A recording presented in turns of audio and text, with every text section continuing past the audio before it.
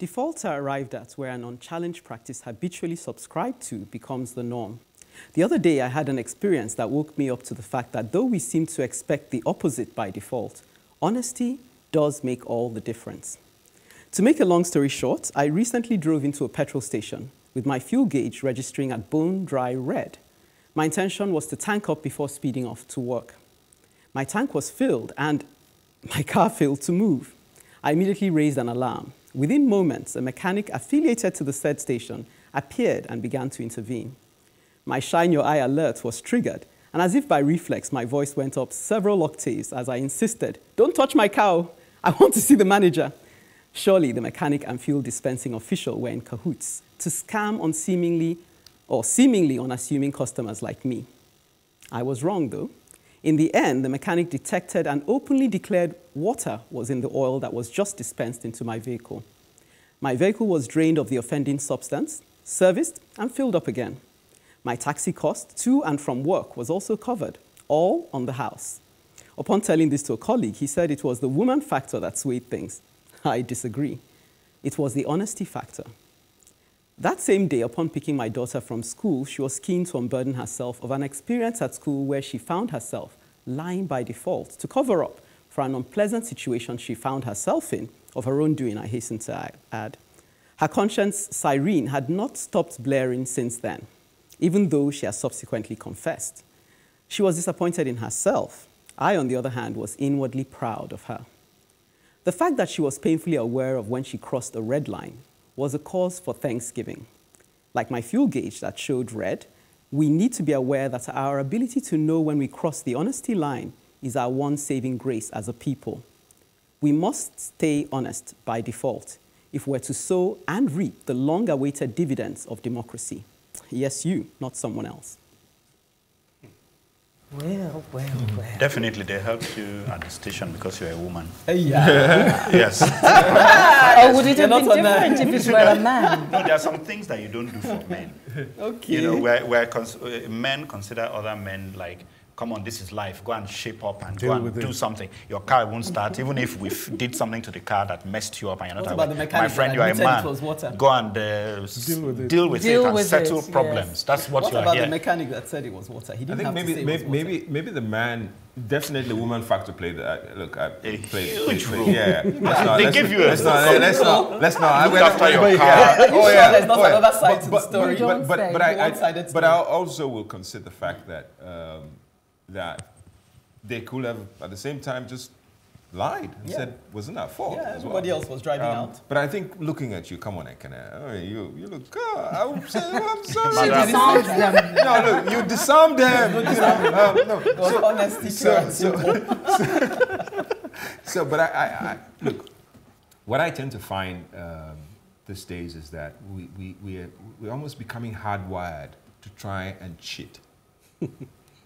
And maybe because of all the pressures. So every time I find that island of honesty, it's just, so it's refreshing. And look, when I go into certain situations, I think that they're about to cheat me. And so I'm prepared. Yes, I'm defensive. Aggressively so, passive-aggressive in some circumstances. I'm like, don't try you, but don't even dare. So this is good, but is it I mean, come on. Yeah. I think so. That's but what I think. You may not get away with that somewhere else. I mean, they may just insist that it's got nothing to do with it. I was grateful for the fact that it happened. I'm not saying you will definitely always get away with it. Yeah. Look, there are instances where, there's trouble on the road, a lot of quarreling, and then you're like, what's happening there? And then some of them are like saying, if it wasn't that person was a woman, I will deal. I would have shown my true colors, meaning I would fight back. Which is a good thing anyway. So generally people tend to move back when it's a woman, as if we don't need to give her that, stress. Her life, where she has, we believe that women have stress of a different type, and we need to toughen up. Yeah, it's a male-female thing. Part of my trouble is a lot of times people speak about Nigerians as if there's a default mode. Dishonesty. Yeah, you know, it's Nigeria. Everybody does it. You know, so you almost rein us into this whole culture of dishonesty by default. And, you know, when you now say, no, I don't do that, you look like the odd man out, or you look like you're living in a... Even you're so to us as Nigerians, we tend to see someone who's honest as, huh? Really? Yeah, how do you survive? Which is just so disheartening, because when we are good people. I mean, remember the slogan, good people, great nation. We are. But yeah, I think maybe it's because a lot of us just want to survive.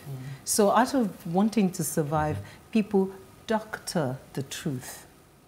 And so you find a lot of people coloring the truth, you know, trying to outsmart you by saying, madam, under your motto. So they can do something and then, oh, blimey, how, you know. But yeah, we just have to keep talking and asking people.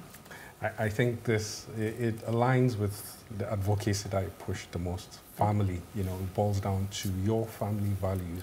If we begin to advocate for, you know, good values in our homes from infant stage, eventually I think a chunk of our, you know, problem as a nation might be addressed.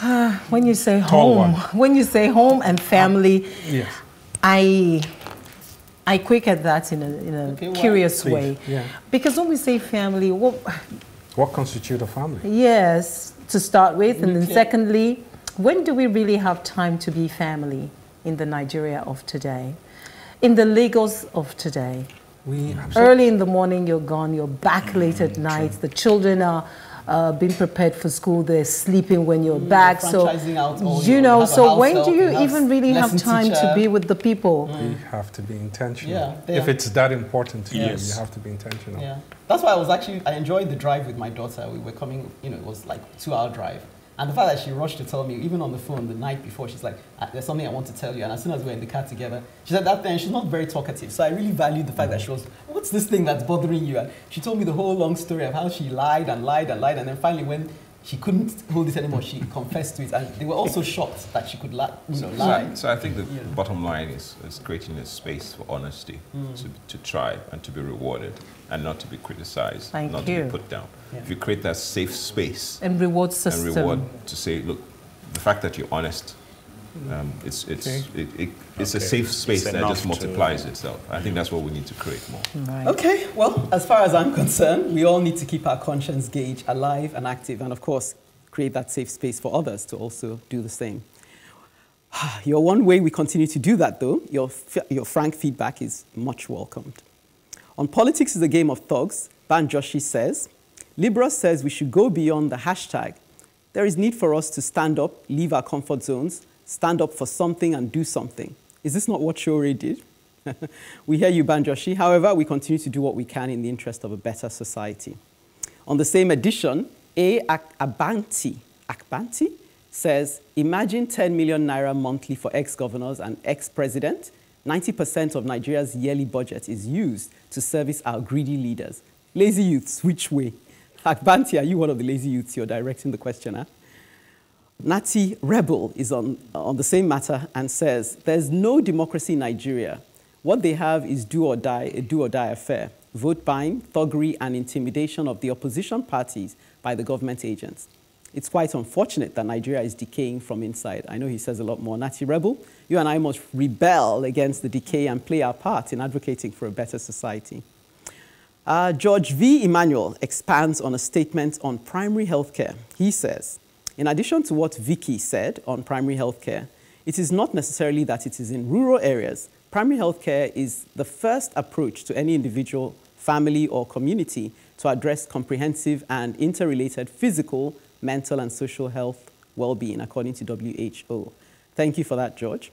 I hope you watched Dr. Rukewe's advocacy on this recently. She did very comprehensive advocacy. So do keep your comments coming in on our social media platforms on Facebook, Plus TV Africa, hashtag TheAdvocateNG, or on Twitter and Instagram at Plus TV Africa, hashtag TheAdvocateNG. To catch up with previous broadcasts, go to www.plustvafrica.com/TheAdvocateNG. And don't forget to subscribe to our YouTube channel, Plus TV Africa. After the break, Seydou directs our conscience towards the societal effects of single parenting.